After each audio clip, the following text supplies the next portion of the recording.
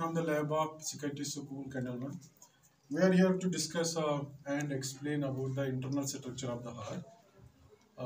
For the specimen purposes, we have taken a heart of a sheep because why we have taken the heart of a sheep, because it is easily available. This is the first thing. Second thing is it is very much similar to that of the heart of a human. If we look towards the heart of a sheep, it is little bit smaller than that of the heart of a human. It is also a little bit more blunt towards the apex, this apex region, that is the tip of the heart. If we see the heart, we can see it is external structure, that is external morphology of the heart. What we are going to see here is this ridge. First of all, what we notice here is the ridge of the heart, this that is covered with a fat.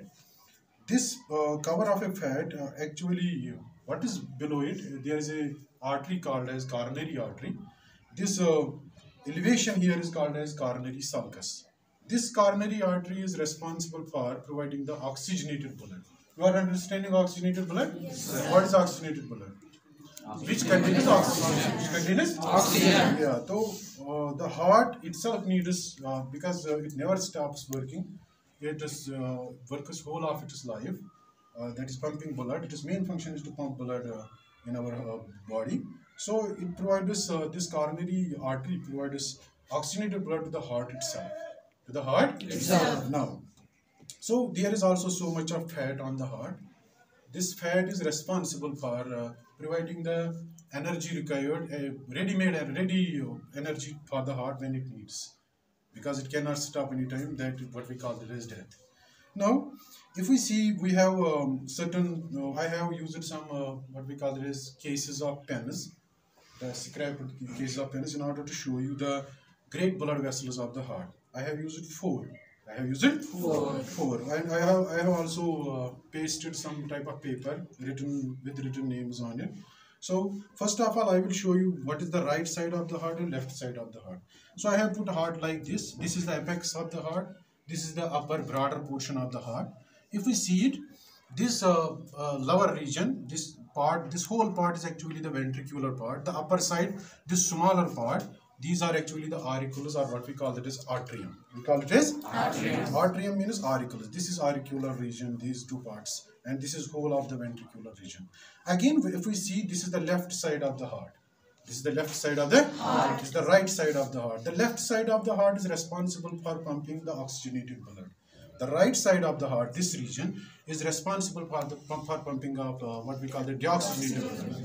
For pumping of deoxygenated blood. If we see, again, we can notice that this type of this blood vessel, which is very much larger, we call it as a pulmonary vein. We call it as a pulmonary vein. This pulmonary vein opens inside what we call that as left atrium. Left atrium. You can notice here, I have used this pen. If I will push it little bit inwards, it automatically what we call this opens in the upper side of the heart. This part we call that as the atrium, but it is on the left side. We call it as left atrium. So this left atrium is responsible for what we call that as pumping or bringing the blood, which is laden with oxygen. Which is laden with oxygen. It is laden with oxygen, and it is responsible for bringing the oxygenated blood from lungs towards the heart. Towards the heart. Later, what happens? Again, this blood comes down. This blood comes down through a what we call that as a valve. Through a valve.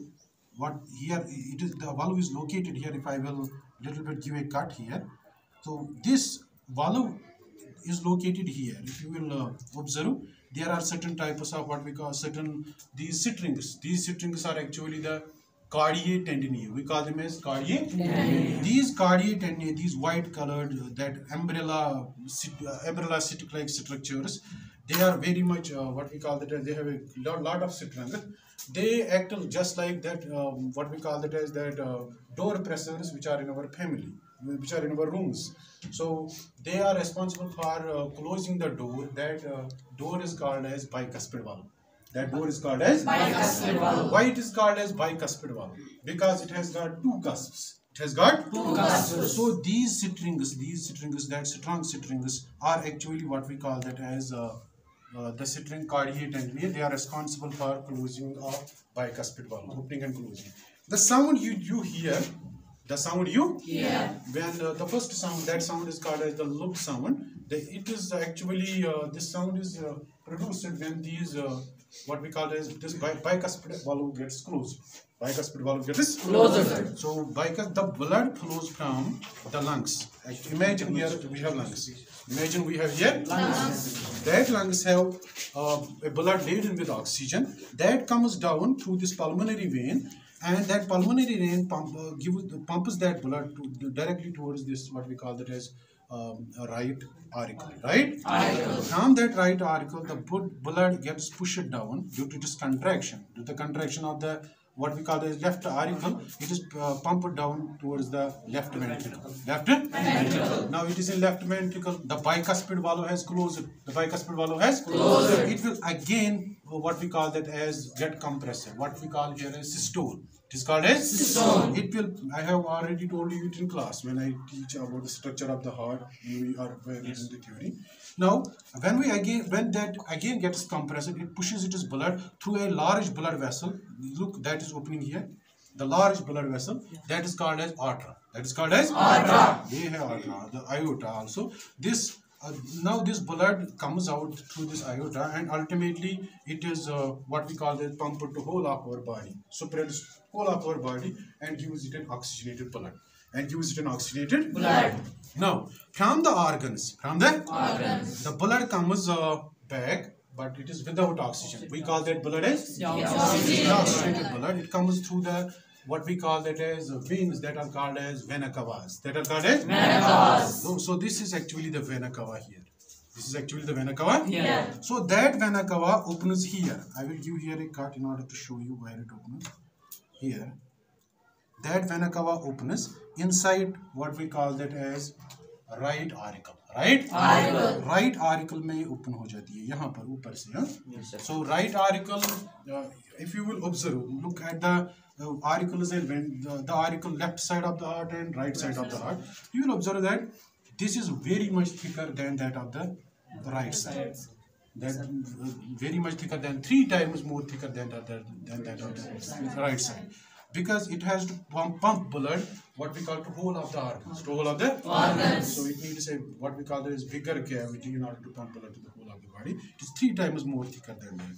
Now the upper region here, what we call that as where the vena cava is open, it is smaller. It is actually called, this part is actually, I am doing that in order to show you that it is actually the right auricle, right atrium. From that, the blood is pressed again, that is it contracts and pushes blood down to this region that is called as right ventricle. Yes, it is the right side of the heart.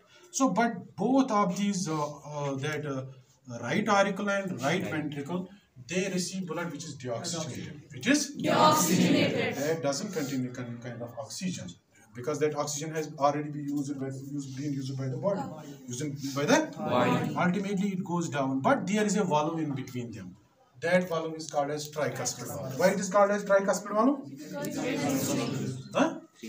Because it has 3 cusps.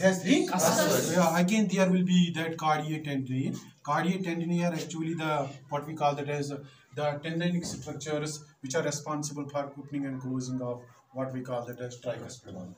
ये समझ में आ रहा है ना? So it will ultimately reach this region, what we call that as right ventricle. Right? Tricuspid valve will close. Now again, what will happen here? The blood will be pumped or pushed through another what we call that as artery that will be called as pulmonary artery or pulmonary arc. Look, it is open. This is opening inside this right ventricle. So ultimately it will be pumped towards the lungs again.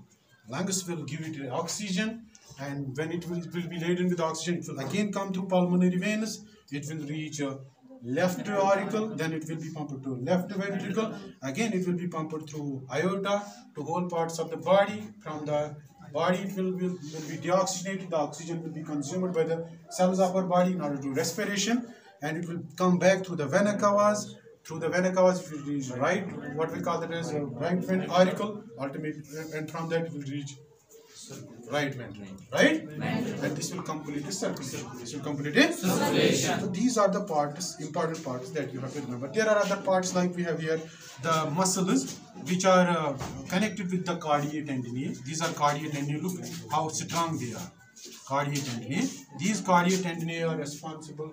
They are attached to the papillary muscles. They are attached to the papillary muscles. Papillary muscles. In order to what we call that as open and close that the bicuspid valve and tricuspid valve. So the first sound we hear is from the closing of what we call that as bicuspid and tricuspid valve. Both bicuspid and tricuspid valve are closed simultaneously.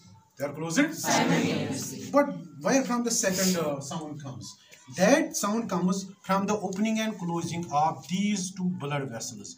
That is aorta, that is aorta, and what we call that as pulmonary. They have also got some valves that are called as semilunar valves. They are called as semilunar valves. So they open and close, and that produces second sound you hear of your heartbeat. That is dup sound. That is dup sound. So you hear two sounds that loop and dup sound that makes your heartbeat. That makes your heartbeat. Anything else? That's all. Have a nice day.